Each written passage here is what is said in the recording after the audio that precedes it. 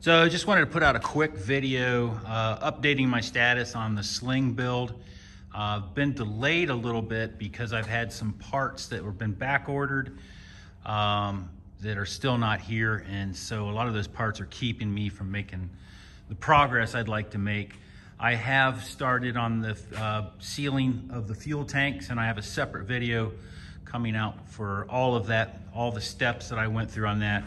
Right now you can see I'm hooked up for pressure testing, but you'll see more about that in a separate video. So here's what I've done so far. The static ports have been installed. You saw the video on that.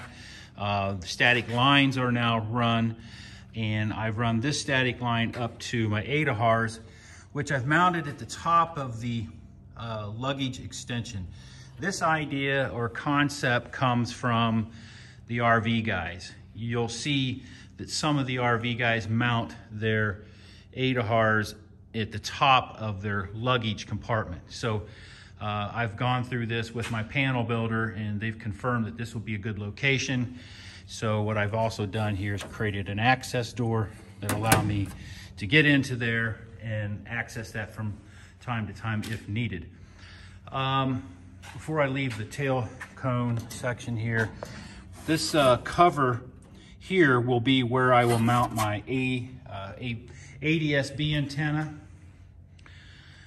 Let's go on up here. You can see I've mounted the ELT in that bay. I've installed this autopilot servo for pitch.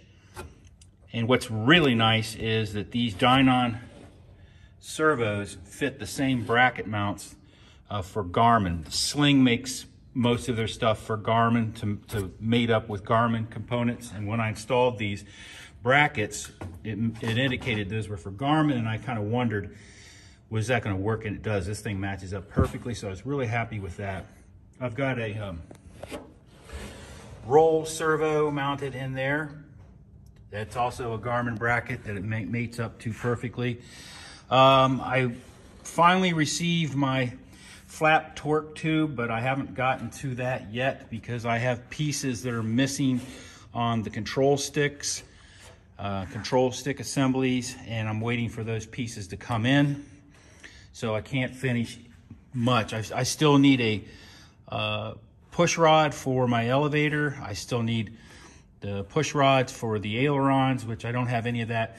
Those things are supposed to be in the finishing kit, which when I ordered my kit, I ordered the full package, all the parts to come at once, which includes the canopy and a lot of the interior parts, and I still don't have that kit, and that was back in December 15th when I took delivery, and now it's April the 22nd, and so I'm still waiting on my finishing kit. So that's slowing me down as well.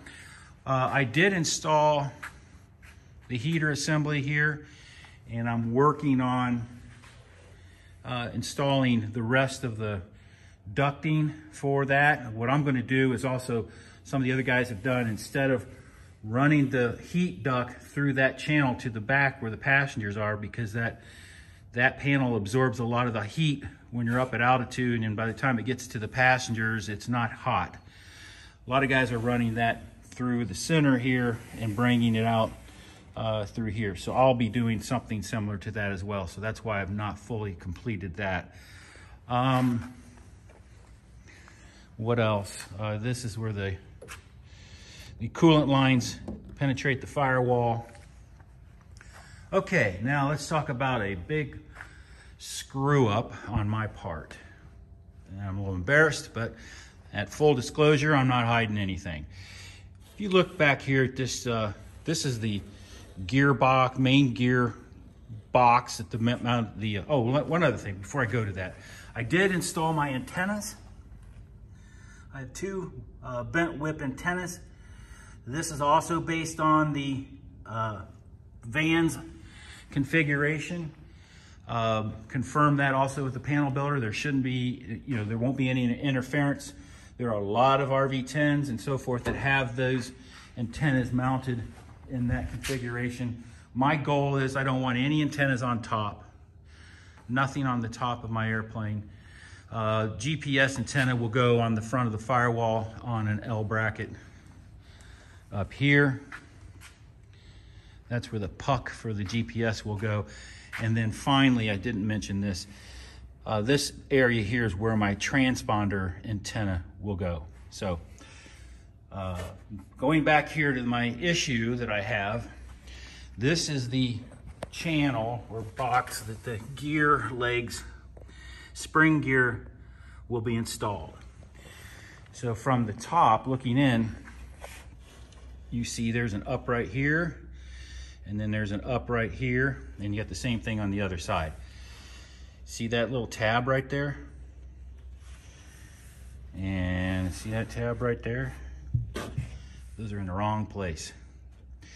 That tab's supposed to be up there. So I have to switch these. I have to drill both these uprights out on both sides. So I got 4 uprights that I'm gonna have to drill out and just swap them. This upright will go over here, and this upright will go over there, and they'll be swapped. And yep, it's a big job. You know, I could cheat, because this, what that tab is for the seat rail. So, you know, I could cheat and I could just cut that off and fabricate something up here, but I don't think my conscience can live with that. This thing has to be done right. So it's not a big deal. It's just gonna be a mess with a lot of chips and aluminum shavings and stuff after I do the drilling. I'll be able to do that probably in about a day. I did order some extra flush mount rivets, countersunk rivets. There's 4 of these guys. I'll be drilling those out, and I don't have spares of those. Those are 4mm by 12mm long, and so I have to drill those out.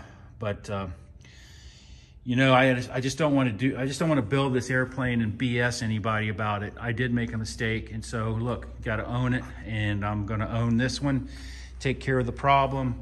I'm not going to half-ass it and try to fab my way through something that's really not supposed to be that way. So there it is.